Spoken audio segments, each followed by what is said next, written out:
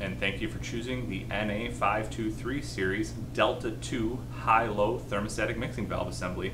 This quick installation tip video will help you get started with the installation of your high-low thermostatic mixing valve, but before you get too far, when you open the box, the first thing you should find is going to be a nice set of installation instructions, so be sure to read them.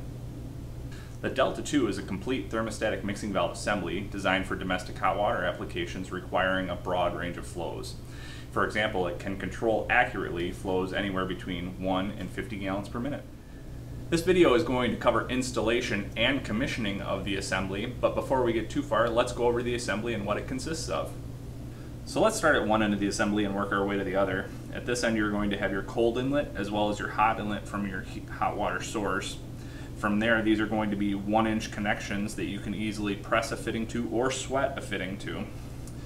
Next, you're going to have your thermostatic mixing valves. You're going to have a 521 series, which is going to be your small mixing valve for the lower flows, and then you're going to have your 5231 series mixing valve for the higher flows. You'll also notice that on each of the cold inlets, you will have a check valve to prevent thermal siphoning and migration of heat. As we move down the assembly, you are going to have a pressure reducing valve. This is going to be a 535 series pressure reducing valve. This is what controls flow through the high flow thermostatic mixing valve, the 5231 series. After that, you are going to have 2 isolation ball valves. These are going to help with not only isolating down the system if you need to, but it helps you with commissioning of the system as well, and we'll get into that in a little bit. From there, you're going to have an outlet temperature gauge. This is a high quality gauge that it is in a wet well, so it's going to give you very accurate temperature readings. And the outlet here is going to be 1.25 inches. Again, you can either sweat a fitting to it or press on a fitting as well. As you can see, the whole assembly is mounted to unistrut, so that will make your job a little bit easier when mounting it on the job site. So now let's talk about installation.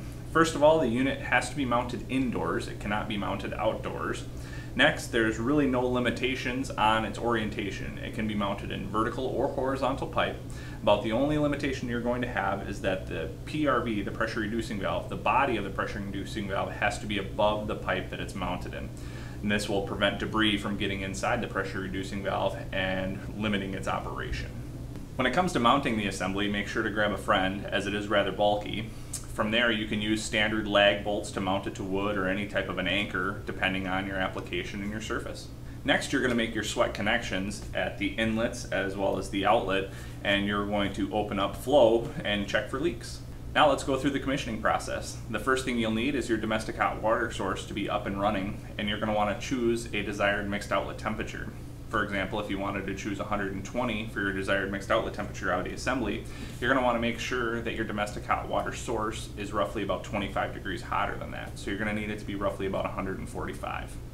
And the first thing we're going to do is set up our small thermostatic mixing valve in the assembly. So what we're going to do is isolate off the large thermostatic mixing valve and the pressure reducing valve using the isolation valve in the assembly.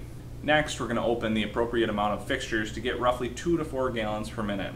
That 2 to 4 gallons per minute is the sweet spot for the small thermostatic mixing valve.